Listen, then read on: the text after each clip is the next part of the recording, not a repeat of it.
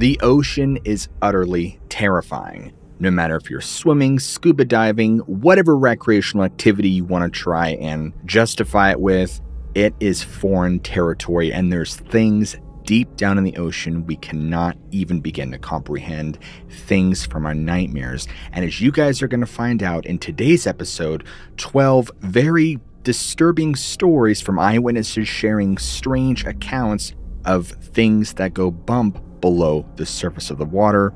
You guys won't want to miss this one. Here we go. This didn't happen to me, but it was told to me by a close friend who has been a deep sea diver for over 2 decades. He's a seasoned professional, not prone to exaggeration or fabrication. A few years back, he was on a job repairing an underwater pipeline off the coast of Redacted. It was a deep dive, pushing the limits of what's possible with current diving technology. He was working alone that day, with only his trusty ROV for company. As he was welding a section of the pipeline, he turned and saw, emerging from the murky depths, a humanoid figure. But this was no ordinary human. Its skin had an ethereal luminescence. Webbed hands and feet propelled it through the water with a grace and agility that defied belief at those crushing depths. My friend was frozen in shock as the figure approached. It came right up to him, its luminous eyes boring into his with an intense, inscrutable gaze. He said he felt like it was staring into his very soul. They remained locked in this strange encounter for what felt like an eternity, though in reality, it was probably only a minute. Then, as quickly as it appeared, the figure vanished back into the abyss. One moment it was there, the next it had merged into the black water and was gone, leaving no trace of its presence. With shaking hands, my friend finished up his work as quickly as he could and made his way back to the surface. To this day, he doesn't know what to make of the experience.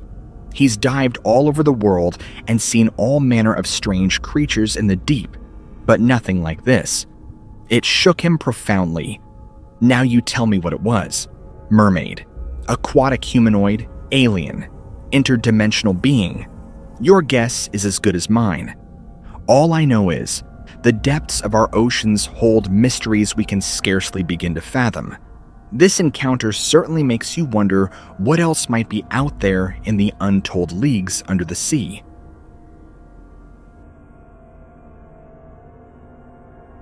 I hope this email finds you well.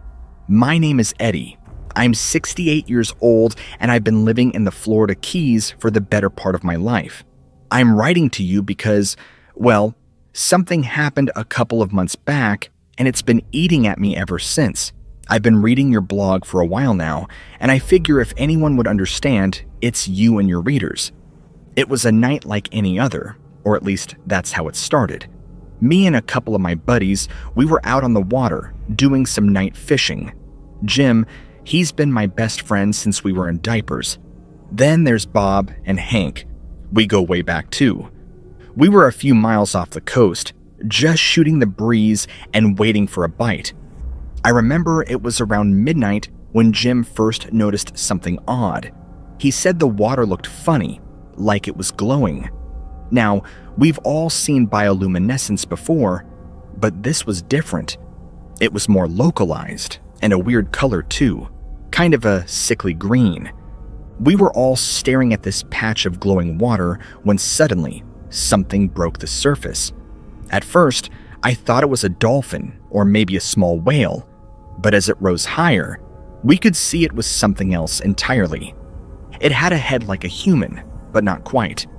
The features were all wrong, elongated and distorted, and its eyes, God, its eyes were huge and entirely black, no white at all. It had no nose to speak of, just slits.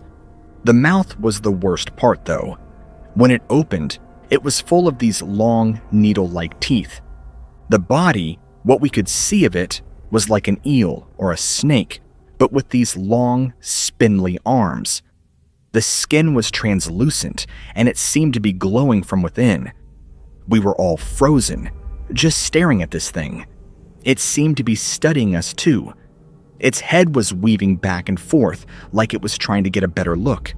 Then, quick as a flash, one of those long arms shot out of the water and grabbed the side of the boat. The whole thing rocked and we nearly capsized. Bob, he grabbed a gaff and started swinging at the arm. The creature let out this unearthly shriek and let go. We were all yelling and scrambling. I got the engine started and gunned it. As we pulled away, I swear I could see more of them under the water, their glowing forms twisting and undulating beneath the waves. We made it back to shore, but we were all shaken up pretty bad. Bob, he hasn't been the same since. He drinks more than he used to, and he won't go out on the water anymore. I tried to tell a few people about what happened, but they all looked at me like I was crazy. I even went to the Coast Guard, but they just laughed me out of the office. I've been thinking a lot about that night, and I realized there are a few more details that might be of interest to you and your readers. First off, I remember the water being unusually warm. Now, the Gulf Stream keeps the waters around the Keys pretty balmy year-round, but this was different. And there was a strange smell too, like sulfur or rotting eggs. I wonder if it had something to do with those creatures. Speaking of which, I've been doing some research since my last email. I found some old stories from the indigenous people of the Caribbean, the Taino. They had legends of a creature they called the Makanalu, which roughly translates to deadly wave. They described it as a serpentine monster with human-like features that would drag fishermen and swimmers to their doom. The legends say the Makanalu lived in underwater caves and could glow like the moon to lure its prey. It's a little too similar to what we saw to be a coincidence, don't you think? There's something else too. A few weeks after our encounter, Hank was out walking his dog on the beach. He says he found a dead fish washed up on the shore, but it wasn't like any fish he'd ever seen. It was pale and had this weird gelatinous flesh. And here's the kicker. It had a humanoid face, just like the creature we saw. Hank took some pictures with his phone, but the quality isn't great. I've attached them to this email. Maybe one of your readers might be able to identify what it is. Lastly, and this is the part that really gives me chills, Jim swears he's been having dreams about the creature. He says he sees it swimming in the depths, and it's calling to him, beckoning him to join it in the abyss. He says the dreams are so vivid, he wakes up feeling like he's drowning. I'm really worried about him. He hasn't been himself since that night. None of us have, if I'm being honest. I don't know what any of this means, but I feel like we've stumbled onto something big here, something ancient and dangerous. I just hope we haven't stirred up more than we can handle. I know I described it in my previous emails, but there are some details I left out, partly because I was still trying to process what I'd seen, and partly because, well, I didn't want to seem crazy. The thing is, when the creature rose out of the water, I got a real good look at it, and the more I think about it, the more disturbing it becomes. Its skin wasn't just translucent, it was like it was constantly shifting and changing like the surface of a soap bubble. And there were these veins or arteries visible beneath the skin, pulsing with this sickening greenish-yellow light. But the worst part was its eyes. I said before that they were black, but that's not entirely accurate. They were more like voids, like staring into a bottomless abyss. And when it looked at me, I swear I could feel it looking into my soul. It was like it knew everything about me, all my secrets and fears. Ever since that night, I haven't been able to shake the feeling that something followed me back from the water. I keep seeing shadows out of the corner of my eye, and I swear I can hear whispers in the night in a language I can't understand. And then there's the sickness. It started a few days after our encounter. At first, it was just a general feeling of malaise, but it quickly got worse. I've been suffering from severe nausea, headaches, and this weird rash that's spread over most of my body. The rash, it's not like anything I've ever seen. It's raised and bumpy, and it glows faintly in the dark, just like the creature's skin. I've been to the doctor, but they can't find anything wrong with me. They say it's probably just stress and that I should get some rest. But I know it's more than that. I can feel it in my bones, like something is changing inside me. And it's not just me. Bob and Hank, they're sick too. Jim, well, I haven't heard from him in a few days. I've been calling and calling, but no answer. I don't know what to do. I'm scared that whatever we encountered that night has done something to us, something irreversible. I keep thinking about those old Taino legends, about how the Makanalu would drag people to the depths. What if that's what's happening to us? What if we're being changed, transformed into something not human? I'm sorry to dump all this on you, but I don't know where else to turn. If you or any of your readers have any information, any idea what might be happening to us, please let me know. I'm desperate for answers. And please, if you don't hear from me again, tell my story. Let people know what's out there, in the deep. Maybe it's too late for me, but it might not be too late for others. Thank you, Josh, for everything.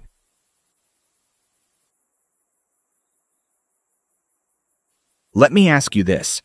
Have you ever wondered what mysteries the ocean depths might hold? What creatures might be lurking in the darkness, far beyond our reach and understanding? I know I have, but I never imagined I would come face to face with one of those mysteries. It happened on a routine patrol in the early hours of the morning. The sky was clear, the sea was calm, and there was no reason to suspect that anything was out of the ordinary. But as we would soon discover, the ocean is full of secrets, and some of them are best left undisturbed. I was a young sailor then, fresh out of training and eager to prove myself. I had heard stories of strange encounters and unexplained phenomena at sea, but I always dismissed them as tall tales and superstitions. Now, I served in the Navy for 25 years, working my way up from a seaman to a lieutenant commander. Most of my career was spent on submarines, running silent and deep beneath the waves. I was serving on the USS Baton Rouge, a nuclear-powered attack sub. We were on a routine patrol in the North Atlantic, off the coast of Iceland. It was supposed to be a simple mission: monitor Russian sub-activity, gather intel, stay out of sight. We were about 200 miles offshore, cruising at a depth of 400 feet. It was the middle of the night, and most of the crew was asleep in their bunks. I was on watch in the control room when the sonar operator reported a strange contact. At first, we thought it was a whale or maybe a giant squid, but as we got closer, we realized it was something else entirely. It was huge, bigger than our sub, and it was moving fast. The thing slammed into our hull with incredible force. We were thrown around like rag dolls, and alarms started blaring all over the ship. I thought we were going to be crushed like a tin can. The captain ordered us to emergency surface. As we rose to the top, I caught a glimpse of the thing through the periscope. It was like something out of a nightmare, a mass of writhing tentacles, each one thicker than a tree trunk.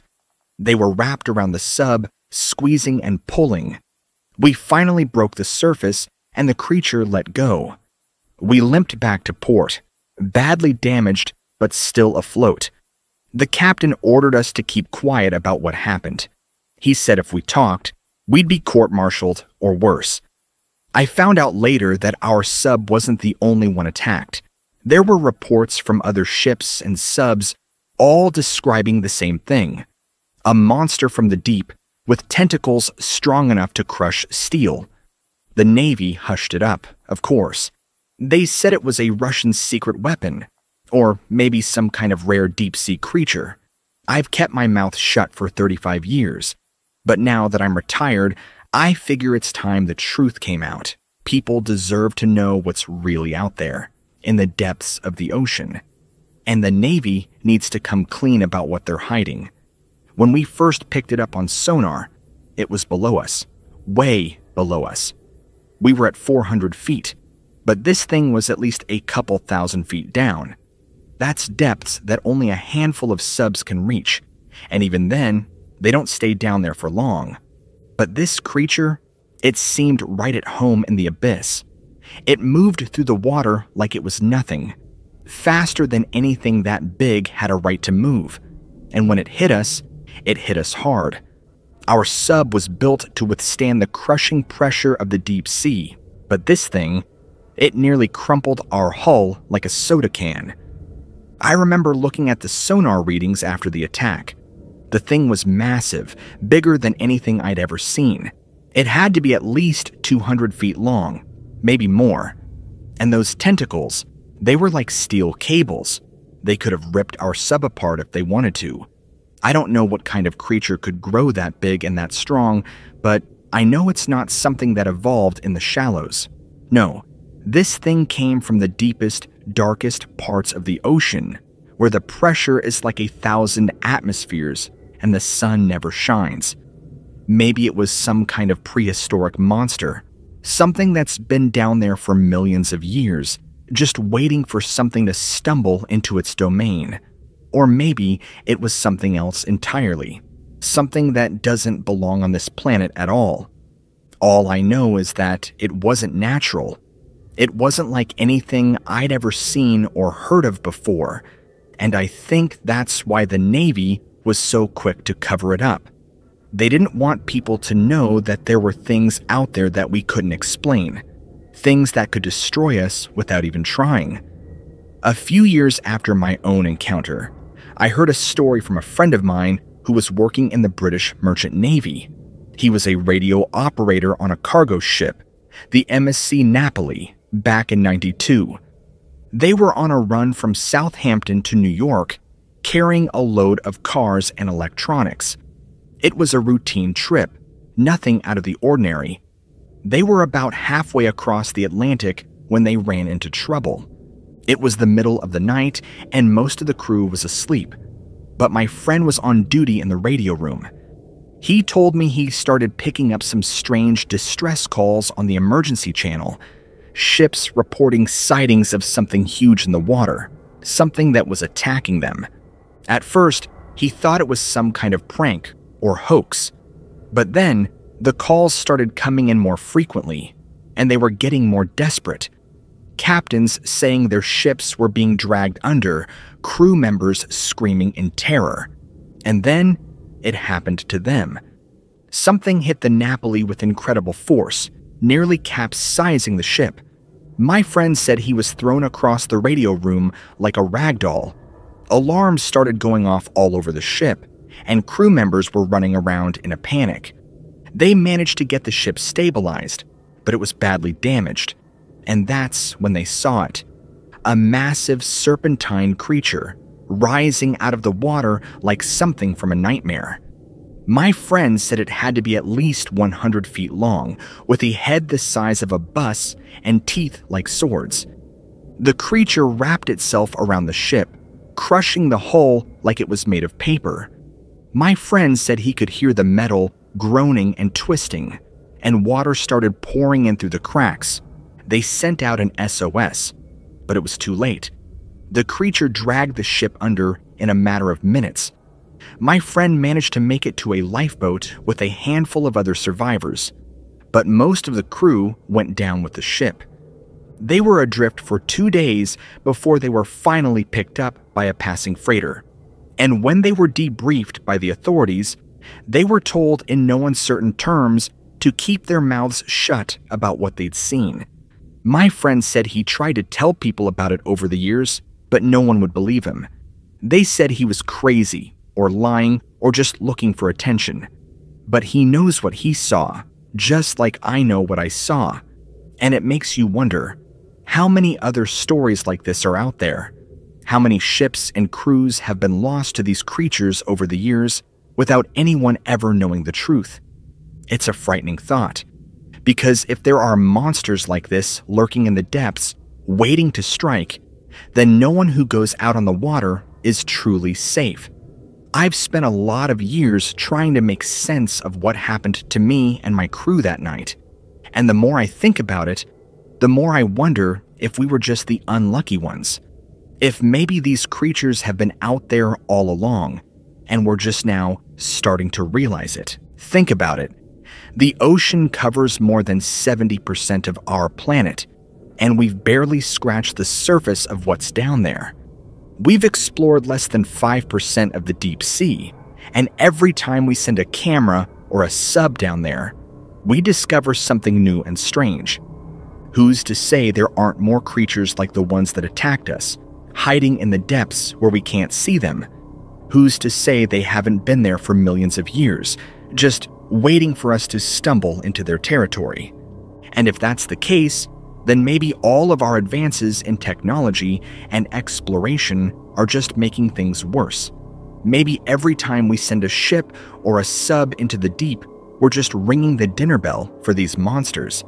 It's a chilling thought, but it's one that keeps me up at night, because if there are more things like that out there, then we're not just dealing with a few isolated incidents. We're dealing with a whole hidden world, one that we're just barely beginning to understand. And the more we learn about it, the more dangerous it seems.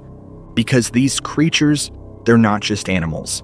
They're something else entirely. Something that defies our understanding of biology and evolution. So maybe the real question isn't what they are or where they came from. Maybe the real question is, what happens when they decide they've had enough of us invading their space? What happens when they come for us, not just one ship at a time, but in force? I don't have the answers. Thanks for listening.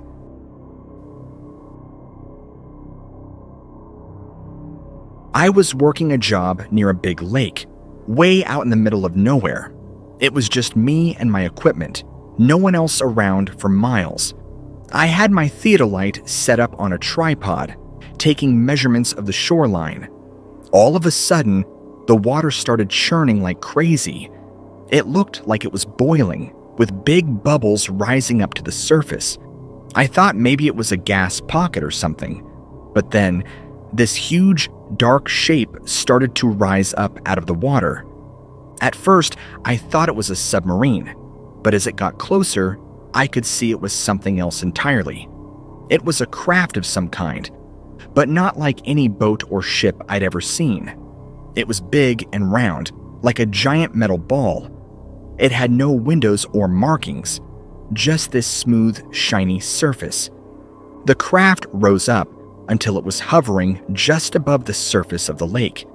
It hung there for a moment, completely still and silent. I was frozen, just staring at it in disbelief. Then, without warning, this big wave of energy shot out from the craft. It was like a ripple in the air, distorting everything it touched. It hit me full on, knocking me off my feet and sending my equipment flying. The pain was immediate and intense. It felt like my skin was on fire, like I was being cooked from the inside out. I could smell my own flesh burning. I think I must have passed out from the pain. When I came to, the craft was gone. There was no sign of it, just a big patch of black mist hanging over the spot where it had been. The mist slowly dissipated, fading away into nothing. I was in bad shape. My skin was blistered and peeling, and I could barely move without crying out in pain. I managed to drag myself to my truck and call for help on the radio. I spent weeks in the hospital getting skin grafts and treatments for the burns. The doctors said they'd never seen anything like it. They couldn't explain what could have caused that kind of damage. Some people believe there are other dimensions or parallel universes that exist alongside ours. They think sometimes things can cross over from one to the other. That craft, the way it appeared and disappeared, the strange energy it gave off, it all fit with the idea of an interdimensional traveler. I decided to report my experience to MUFON, the Mutual UFO Network. They're a group that investigates UFO sightings and encounters. I figured if anyone would take me seriously, it would be them. I got in touch with a MUFON investigator and told him my story. He listened patiently, asking questions and taking notes. When I was done, he sat back and nodded. "It's not the first time we've heard a story like this," he said. "There have been other reports of crafts emerging from water and of people being injured by strange energy fields." He told me MUFON had a theory that these crafts were using bodies of water as portals to travel between dimensions.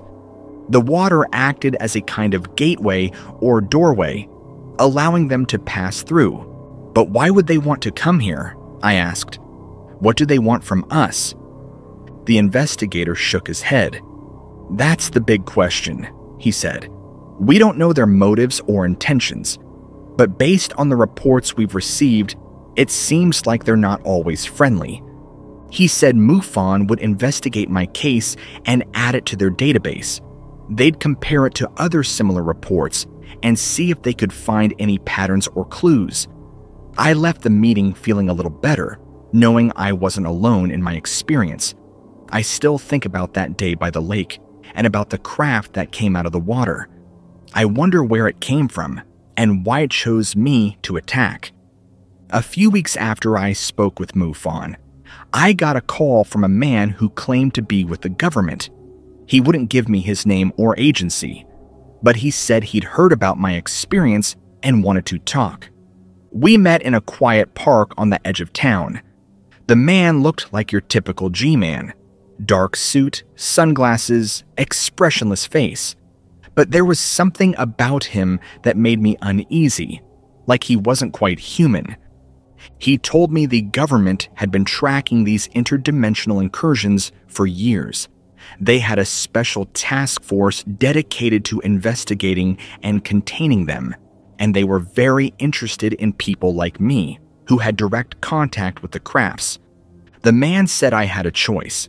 I could join their task force, use my experience to help them understand and combat these interdimensional threats, or I could forget about the whole thing and go back to my normal life. I asked him what would happen if I refused. He just smiled and said, "I don't think you want to find out. I won't tell you what I decided, but I will say this. If you ever see a craft like the one I saw rising up out of the water, don't stick around to see what happens next. Run as fast as you can and pray it doesn't follow you."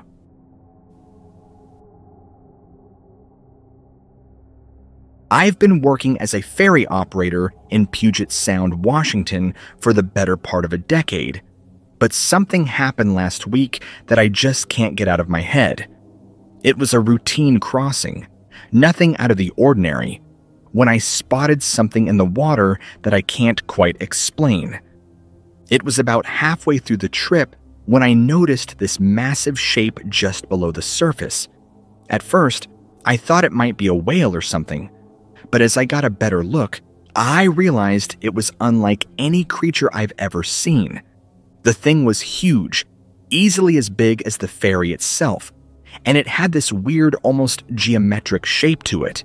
It was hard to make out exactly what it looked like through the murky water, but it definitely wasn't like any fish or marine mammal I've ever come across. As I watched, this thing started moving, and that's when things got really crazy. It took off like a shot, cutting through the water at a speed that shouldn't have been possible for something that size.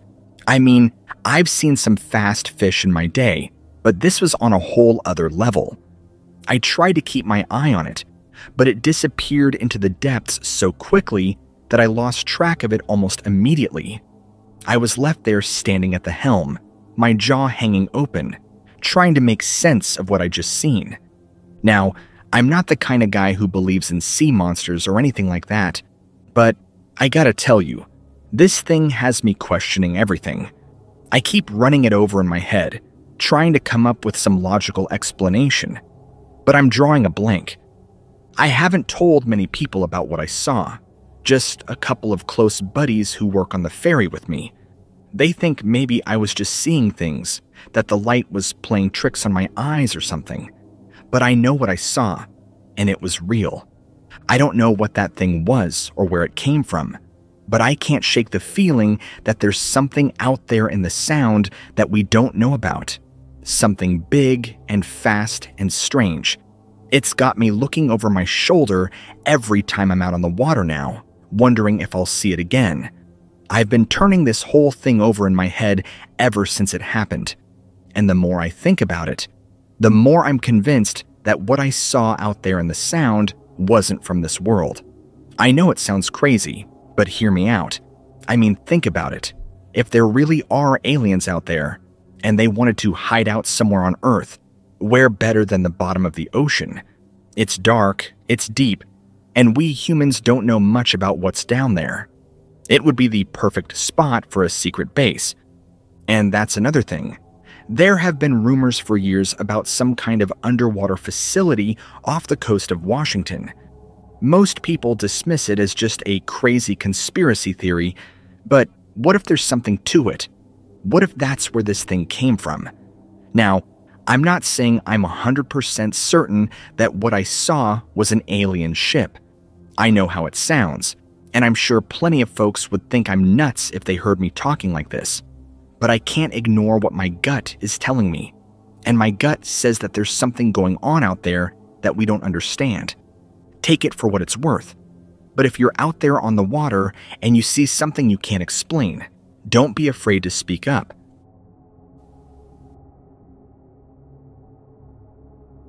I've been fishing on Lake Huron for over 30 years. It was a clear, calm morning. I headed out early, around 5:30 a.m., hoping to catch some lake trout. I was maybe 2 miles offshore, just south of Drummond Island. The sun was barely starting to come up. I had my line in the water and was sipping coffee when I saw this dark shape gliding under the surface maybe 30 yards from my boat. At first, I thought it was a sturgeon. We get some big ones out there, but as it got closer, I could make out more details. And I tell you, my blood ran cold. It had to be at least 20, maybe 30 feet long. Its skin was dark and smooth, almost rubbery looking. But here's the thing. It had this long, slender neck leading to a small head. I only caught a glimpse, but it sure looked like it had this elongated snout, kind of like a crocodile. The craziest part was the flippers. It had these 2 big diamond-shaped flippers near the front, and I swear I could see 2 more smaller ones in the back as it moved past. The body tapered into this long, powerful-looking tail. It moved in this graceful, undulating way, almost like a snake. I've never seen anything swim like that. It was completely silent, just gliding through the water cool as you please. Gave me goosebumps. The whole encounter probably only lasted 20 seconds or so. It never surfaced, just moved past underwater and disappeared into the depths. I didn't even think to grab my camera, I was so shocked. I know it sounds crazy. I've tried to reason it out, but I can't shake what I saw. I'm no marine biologist, but I've been on these waters all my life, and I tell you, what I saw that day was no fish, eel, or sturgeon.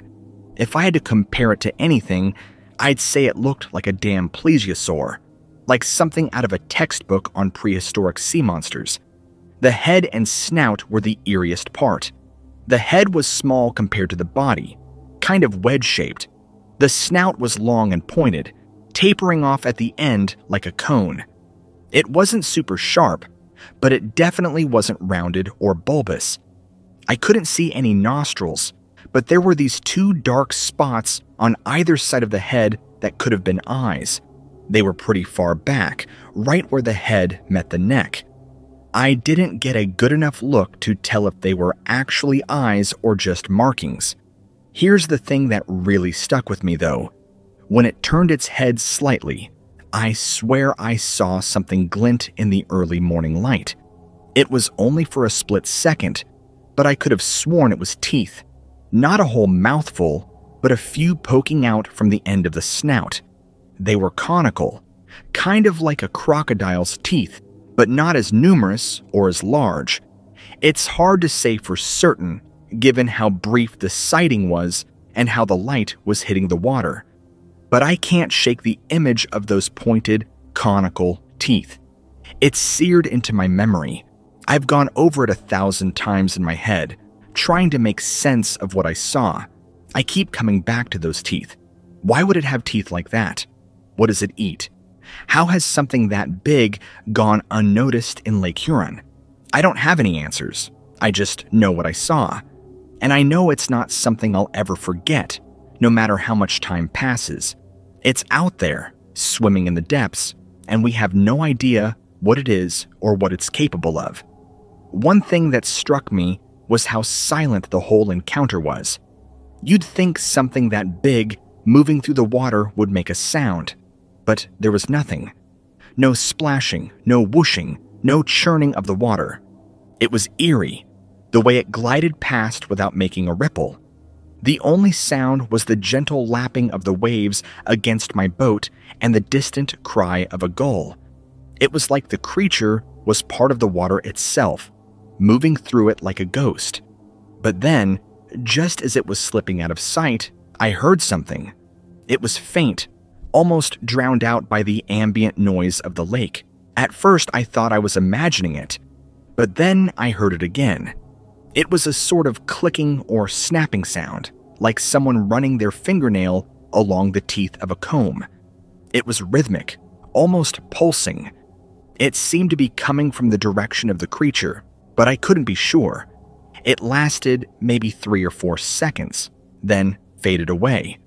I strained my ears, but I didn't hear it again. I've wondered about that sound. Was it coming from the creature? If so, what was it? Some kind of echolocation, like a dolphin or a bat? A way of communicating with others of its kind? Or was it just a random noise, some quirk of the lake's acoustics that had nothing to do with the creature? I'll probably never know, but it's one more piece of the puzzle, one more unanswered question in an encounter full of them. It's a sound I'll remember, along with the sight of that dark, sinuous shape gliding silently through the deep.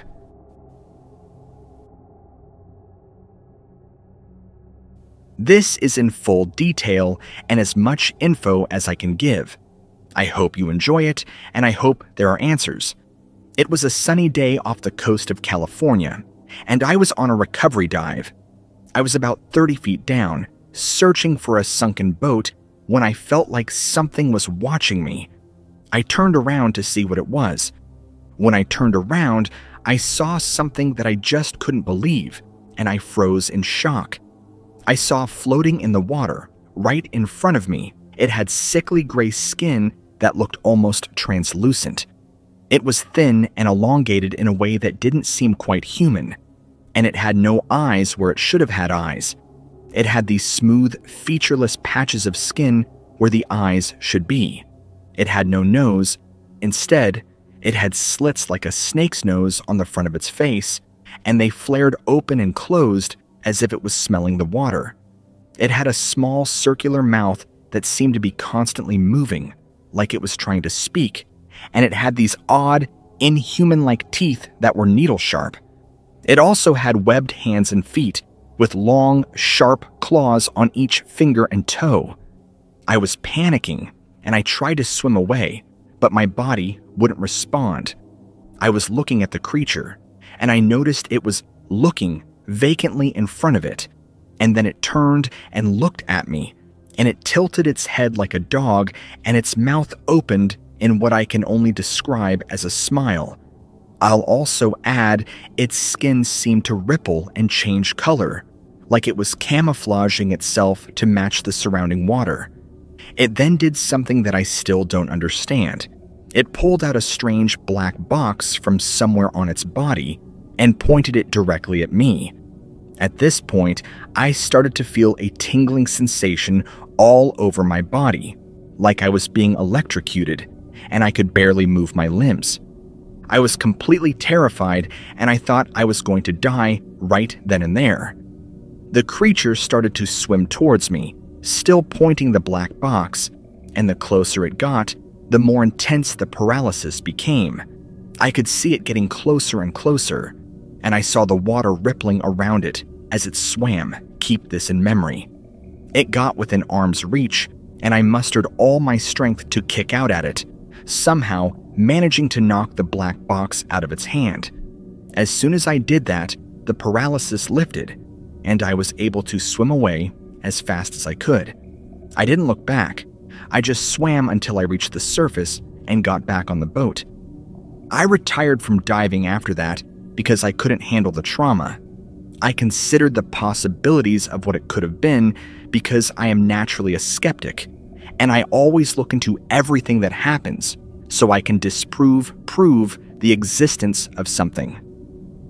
1. I was fully alert and responsive, so it wasn't nitrogen narcosis or hallucinations. 2. There were no other divers or boats in the area, so it couldn't have been a person in a costume or a prank. 3.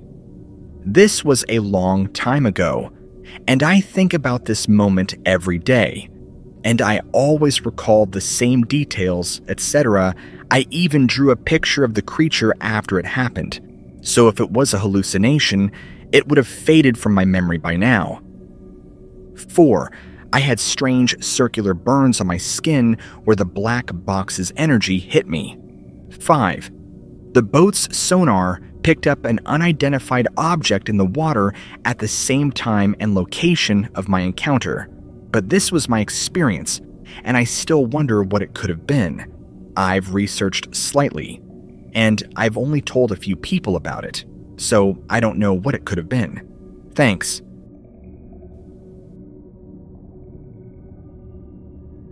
I've been fishing down here in the Louisiana bayous for as long as I can remember, but something happened back in the summer of 2002 that I just can't explain.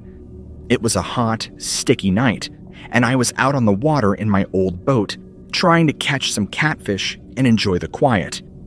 I was just about to pack it in for the night when I saw something weird under the surface.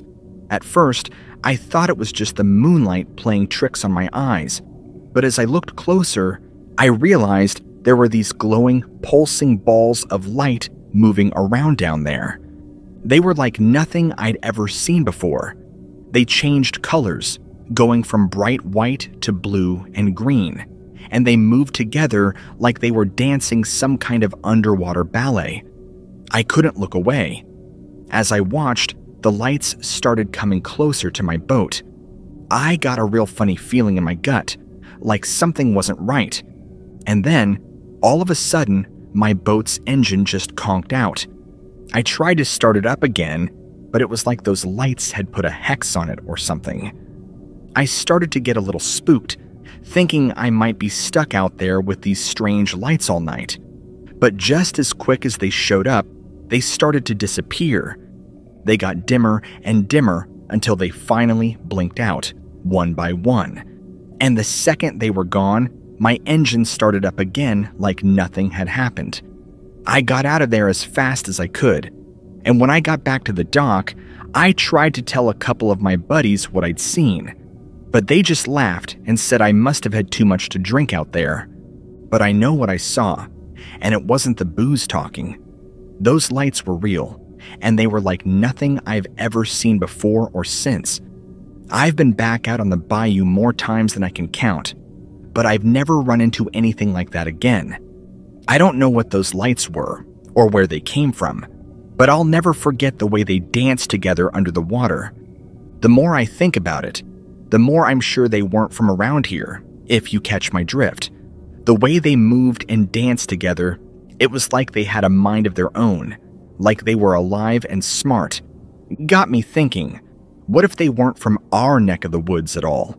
What if they were some kind of beings from another dimension, just poking their noses into our world for a bit? I know it sounds like something out of a sci-fi flick, but the more I mull it over, the more it starts to make sense. I mean, why else would they just pop up out of nowhere and then vanish into thin air? And the way they messed with my boat's engine, it's like they had some kind of power over our gadgets. That just ain't natural, no matter how you look at it. I've been reading up on this stuff since then, about other dimensions and parallel worlds and all that, I don't claim to be some kind of egghead who understands all the science behind it, but from what I can tell, there's a whole lot we don't know about how reality works. Who's to say there couldn't be other realms out there, with critters so different from us we can't even wrap our heads around them? Now, I'm not saying that's 100% what I saw that night, but I got this gut feeling that those lights were something more than just a weird quirk of nature. They had a kind of smarts to them, a sense of purpose that I can't quite put my finger on. Maybe I'm just a loony old fisherman, seeing things that aren't there, but I've been around the block enough times to know when to trust my instincts, and my instincts are telling me those lights were something special, something that doesn't quite fit in our world. Anyway, I just wanted to share what's been rattling around in my head with you, see if maybe you had any ideas, or if you'd come across anything like this before. I appreciate you taking the time to hear me out.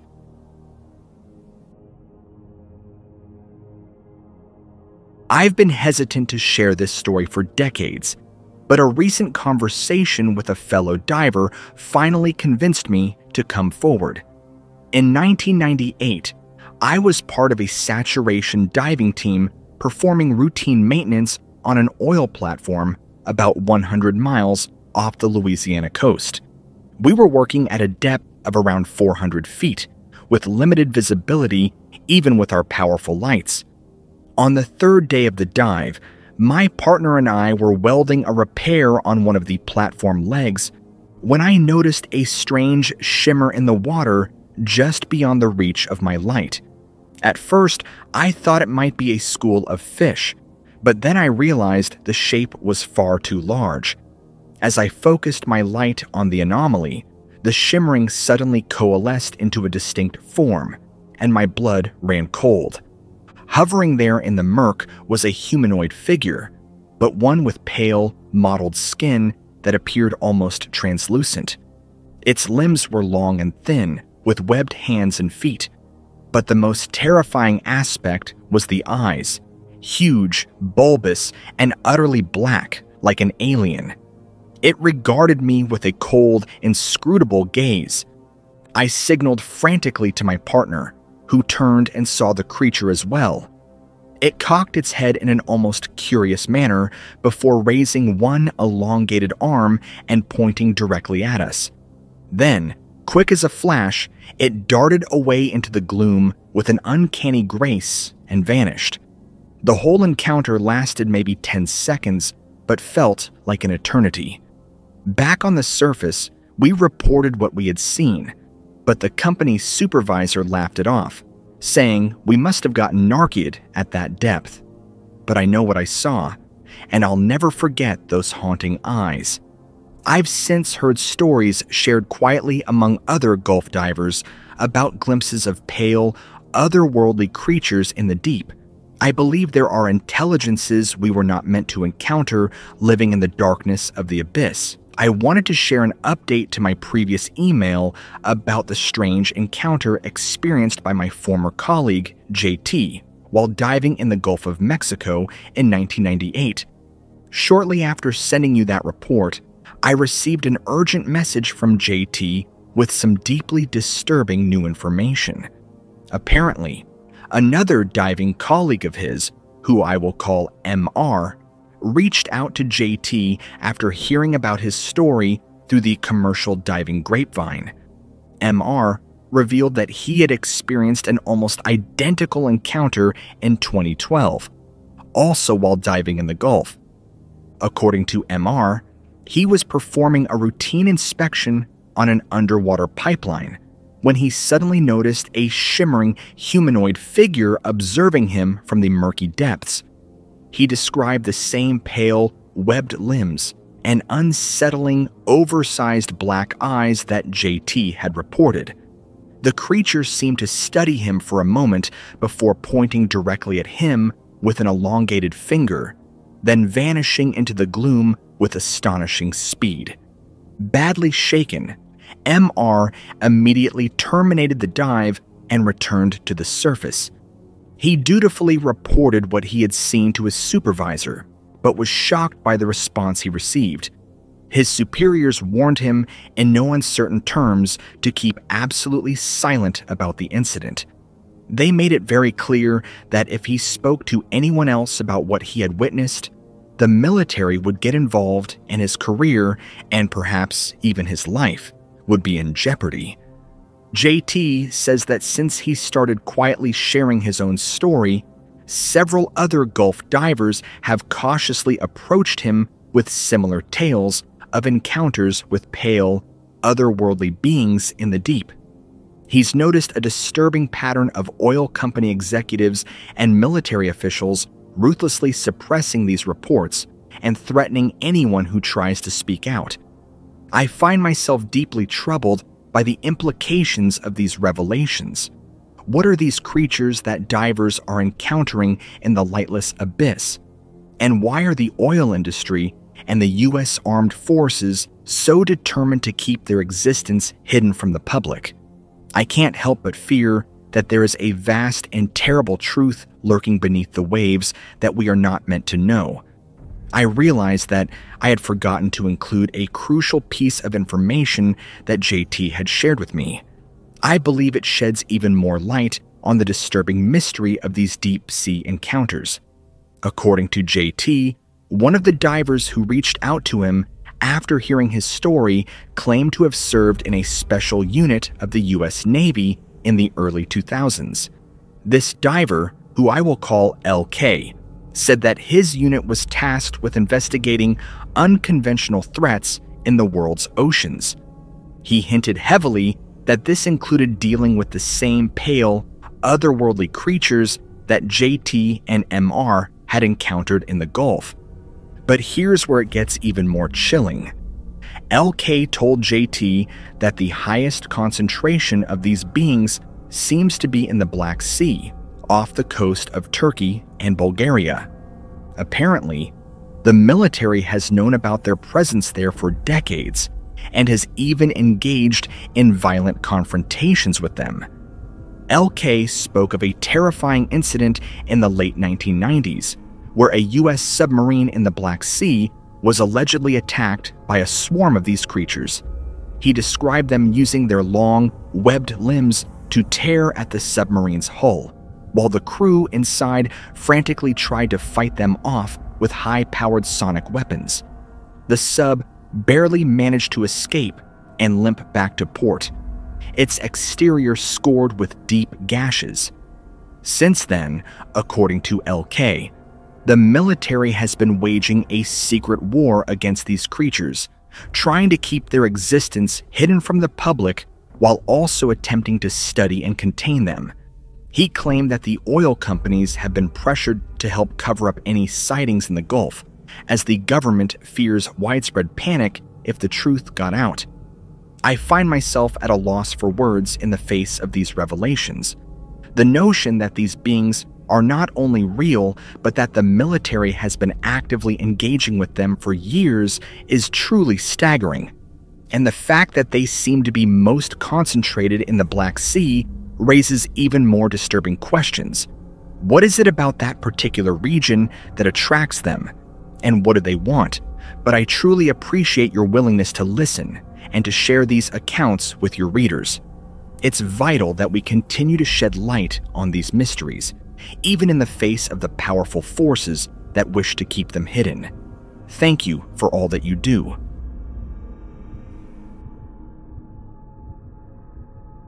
I was 18, and it was a hot summer day in Minnesota. My friends and I decided to go swimming in this small lake near our hometown. It was a place we'd been to a bunch of times before. I was out in the water, maybe chest deep, just cooling off. I remember the sun was really bright, glinting off the surface of the lake. The water was murky, kind of a greenish-brown color. You couldn't see more than a few feet down. All of a sudden, I felt something wrap around my leg. At first, I thought it was just a weed or something, but then it tightened, like a hand grabbing me. It started pulling me under. I thrashed and kicked, trying to get free. I managed to get my head above water and I screamed for help. My friends were on the shore, but they were too far away to do anything. That's when I saw it, rising up out of the water right in front of me. It was humanoid, but not human. It had this scaly, greenish-gray skin and these big, bulbous eyes. Its mouth was wide and full of sharp teeth. It looked just like the creature from the Black Lagoon, that old horror movie monster. But this was real, and it had me. It started dragging me down into the murky depths. I fought with everything I had, punching, clawing, trying to gouge at its eyes. But it was so strong, and the water was slowing my movements. I could feel my lungs burning, screaming for air. Darkness started to creep in at the edges of my vision. I thought I was going to die. And then, just as suddenly as it grabbed me, it let go. I don't know why. Maybe it got spooked by my struggling. Maybe it just decided I wasn't worth the trouble. But it released its grip and vanished back into the depths. I clawed my way to the surface, gasping and coughing. I swam for shore like my life depended on it, which I guess it did. My friends were there, wide-eyed and terrified. They'd seen the whole thing. We got out of there and never went back. I still have nightmares about it sometimes. That feeling of being dragged down, of seeing that monstrous face looming up out of the water. I know what I saw. I know it was real. And I know there's something in that lake, something that's not supposed to be there. Something that's waiting, watching, ready to pull unsuspecting swimmers down into the dark water. I got a pretty good look at the thing when it was pulling me under. Its skin was rough and scaly, like a fish or a lizard, but it had arms and legs and hands with webbed fingers that ended in claws. Its head was sort of shaped like a person's, but not quite. It was more elongated, with a flat nose and these wide, lipless jaws. And its eyes, man, they were huge and round, bulging out of its head. They were this pale, milky color, almost glowing in the murky water. The thing was big, too, at least as tall as me, and a lot bulkier. It had these broad, muscular shoulders and a thick neck. Its body tapered down to a long, powerful tail that it used to propel itself through the water. I remember it had these strange, fin-like protrusions on its back and the sides of its head. They were a darker color than the rest of its skin, almost black. They looked sharp, like they could cut you if you brushed against them. And the smell. Even in the water, I could smell it. It was this pungent, fishy odor mixed with something else. Something musky and foul like rotting vegetation. The whole experience probably only lasted a minute or two, but it felt like an eternity. Every detail of that creature is seared into my brain. I can still see it when I close my eyes. I've never seen anything like it, before or since, and I hope to God I never do again, because there's no doubt in my mind that what I encountered that day was something unnatural, something that doesn't belong in our world. I've heard stories since then, whispers and rumors about other sightings in lakes and rivers across the country. I don't know if they're true. I don't know if what I saw is the only one of its kind, or if there are more out there.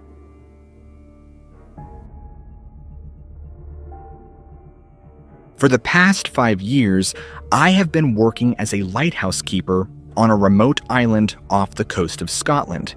It's a solitary life, but one I've grown accustomed to over time. However, last week, something happened that has left me questioning the very nature of my reality.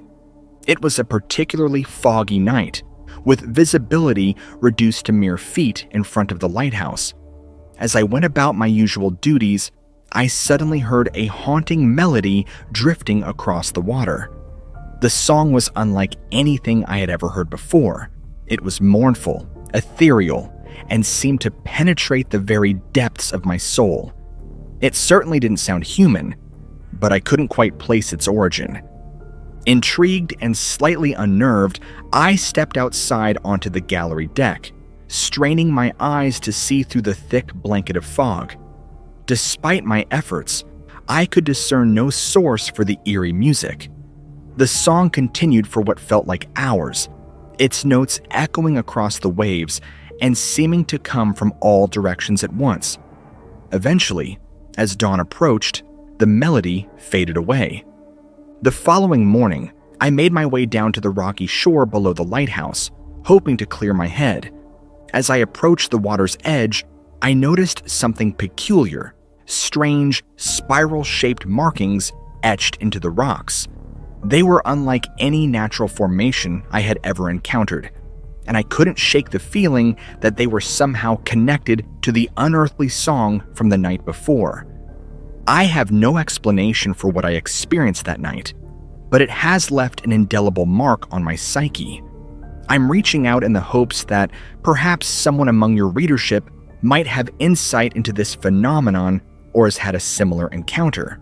Until then, I remain vigilant in my duties, ever wary of the mysterious forces that seem to inhabit this lonely stretch of sea and shore. In an attempt to uncover more information about the peculiar markings I found on the rocks, I reached out to a local historian who specializes in the folklore of the Scottish Isles. According to ancient legends, the spiral patterns I described have been associated with a malevolent entity known as the Siren of the Mists. This creature is said to lure unsuspecting sailors to their doom with its enchanting song, leaving behind those very same markings as a sign of its presence. But that's not all. The historian also revealed that the island I call home has a dark history of unexplained disappearances. Over the centuries, countless ships have vanished without a trace in the waters surrounding the lighthouse, and even some of my predecessors have mysteriously gone missing. Could there be a connection between these disappearances and the Siren of the Mists? As if this wasn't enough to unsettle me, I've begun to experience strange dreams since that fateful night. In these vivid nightmares, I find myself standing at the edge of the rocks, the eerie melody calling out to me from the depths of the fog. Each time, I feel an overwhelming compulsion to step forward into the waiting arms of the sea, only to wake up at the last moment, my heart racing and my body drenched in cold sweat. I can't help but wonder if I've somehow become a target of this ancient, malevolent force. The thought that I might one day succumb to its call and become another casualty of the island's dark history is almost too much to bear. One particularly intriguing legend speaks of an ancient clan chief who fell under the spell of the siren's song. According to the story, the chief became so entranced by the haunting melody that he abandoned his people and set out alone in a small boat, never to be seen again. It's said that on the anniversary of his disappearance, the siren's song can still be heard echoing across the waves, as if calling out to the lost chief. Another tale tells of a young bride who vanished on her wedding night, leaving behind a groom stricken with grief. The locals whispered that the siren had claimed her, jealous of the couple's happiness. It's believed that the bride's spirit still wanders the rocky shores, forever searching for her lost love. But perhaps the most chilling legend of all is that of the drowned choir. This tale speaks of a group of monks who, centuries ago, set out in a small boat to confront the siren and put an end to its reign of terror. As they approached the creature's lair, they began to chant a sacred hymn, hoping to counteract the siren's enchanting song. But the siren's power was too great, and one by one, the monks fell under its spell, leaping into the churning waters never to be seen again. It's said that on certain nights, when the fog is thick and the moon is full, you can still hear the ghostly chant of the drowned choir echoing across the waves. These are just a few of the many legends that seem to surround the enigmatic Siren of the Mists. I can't help but wonder if there is some grain of truth hidden within these ancient tales. Could the siren be more than just a myth? And if so, What does that mean for those of us who find ourselves in its haunting presence? I will continue to investigate this matter, and I'll be sure to keep you and your readers informed of any further developments. In the meantime, I would be grateful for any insights or advice from those who might have knowledge of such otherworldly phenomena.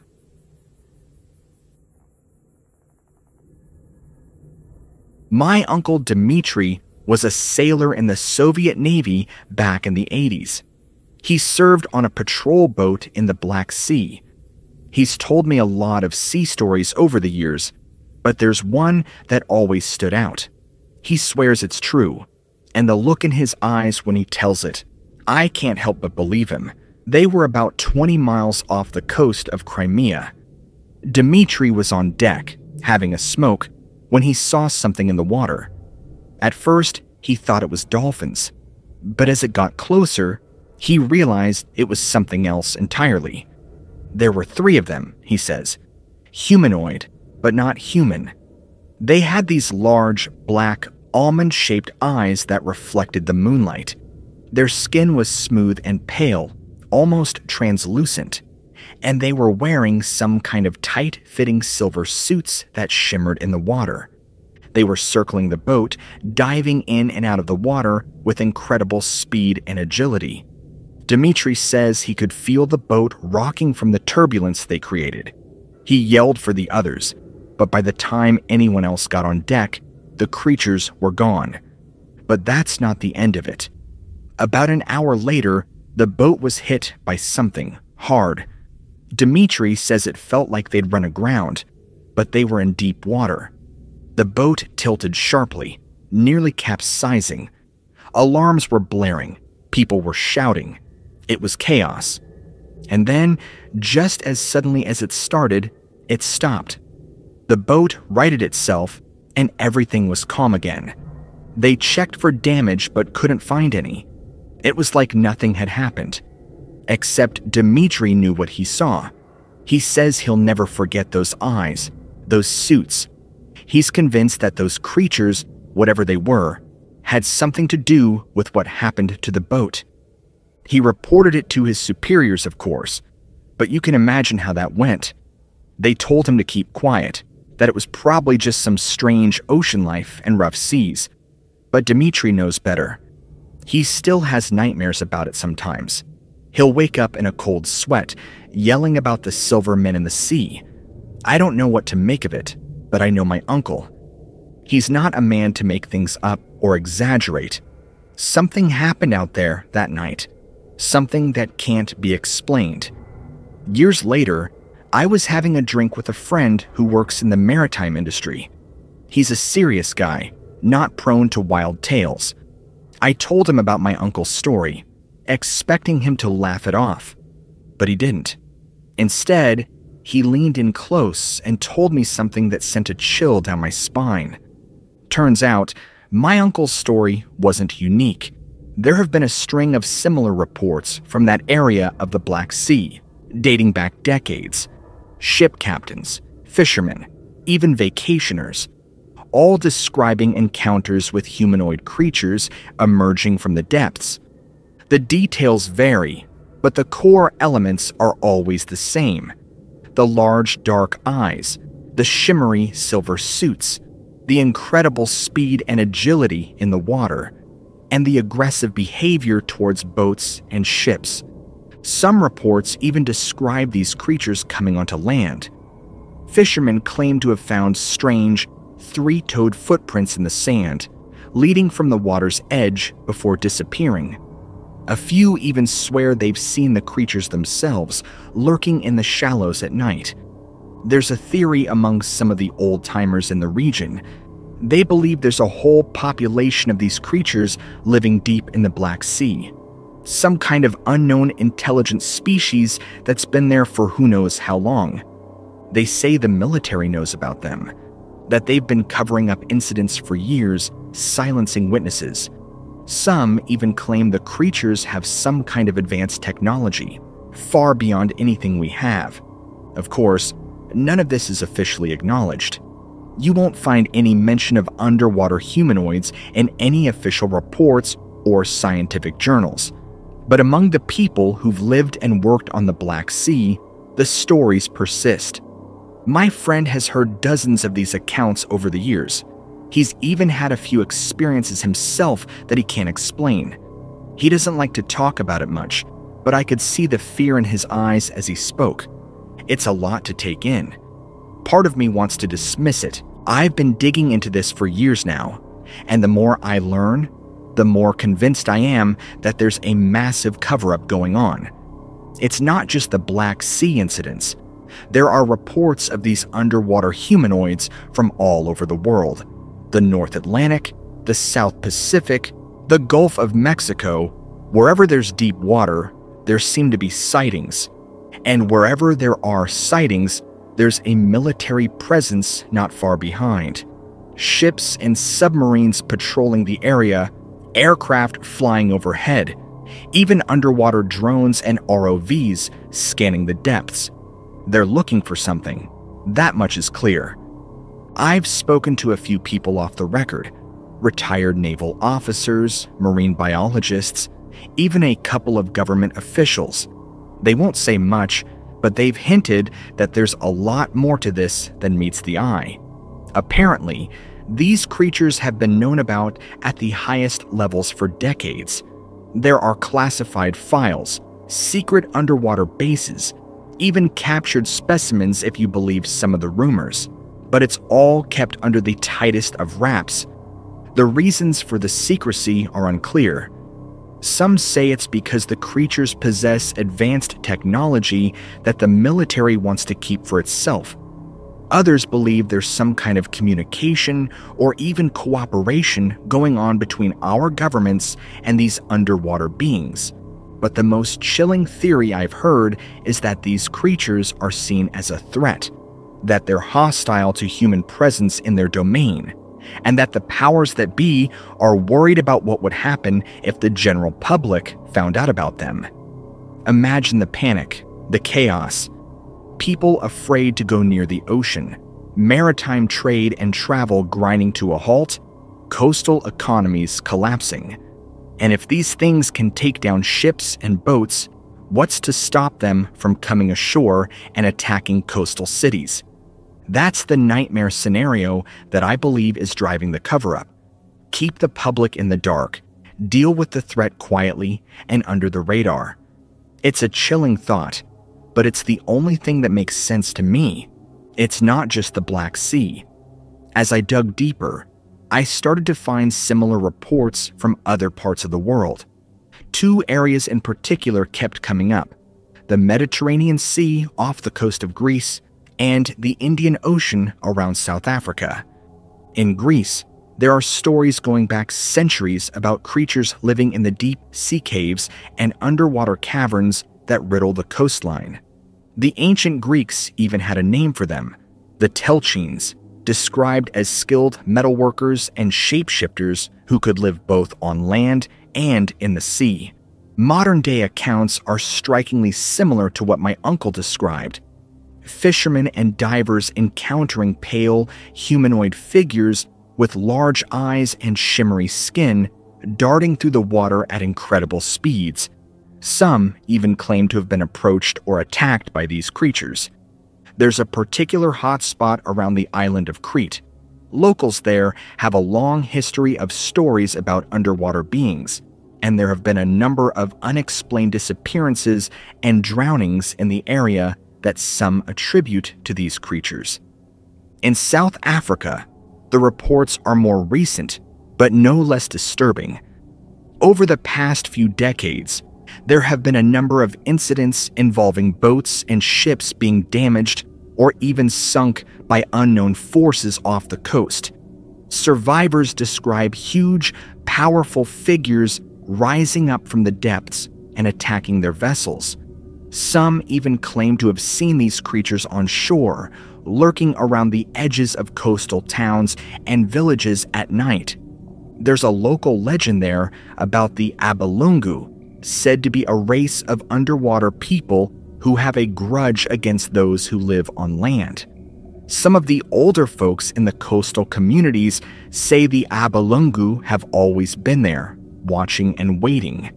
What's striking to me is how similar these accounts are to what my uncle experienced in the Black Sea. The physical descriptions, the aggressive behavior, even the metallic suits, it's all too consistent to be coincidence. I've tried to map out the sightings, looking for patterns or connections. It's not easy. A lot of this information is anecdotal and hard to verify, but there does seem to be a concentration of activity around certain underwater features: deep trenches, submarine volcanoes, areas with a lot of seismic activity. It makes me wonder if these creatures are somehow connected to the geology of these areas. Maybe they're drawn to the energy or the minerals. Or maybe they've just found ways to exploit these underwater landscapes for their own purposes. One day, the truth will come out. And with that said, ladies and gentlemen, if you guys enjoyed today's episode, and also since you've made it this far, go ahead and type down below in the comments, "Never swim again." So that way, I know who made it to the end of the episode and who did not. And like I said, if you guys enjoyed today's stories where you're diving into the oceans and lakes and encountering strange supernatural phenomena in that place, go ahead and hit the like and subscribe button because it greatly helps out the channel, of course.